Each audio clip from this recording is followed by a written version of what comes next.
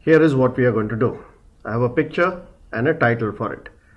I want to use the font color based on some color in the picture so the text looks more coordinated.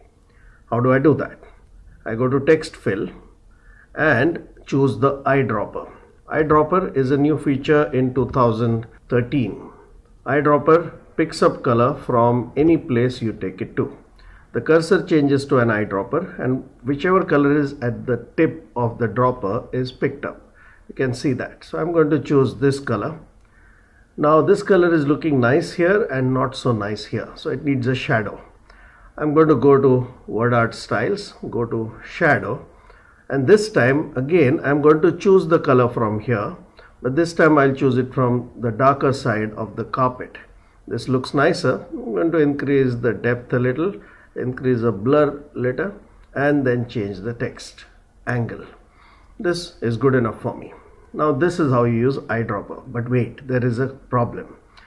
Suppose I have another picture somewhere and I want to use some color from this picture, let's say this brown color.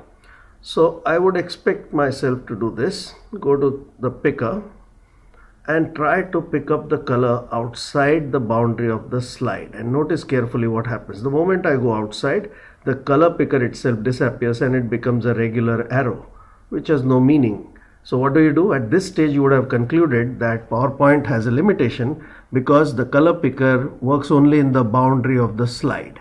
That's not true. The only extra thing you have to do is drag the mouse. Don't just move the mouse cursor. So when I drag it, it can go anywhere and pick up the color. So now I'm going to choose this color. Notice it changed there. I like some other color from somewhere else which is neither on PowerPoint nor inside that picture. Notice I'm dragging it and I'm taking it anywhere I like. For example, I want this blue color. No problem, that also happens. Bottom line, understand eyedropper and also use the drag feature to pick up color from anywhere on the screen. That's it for now. Thank you.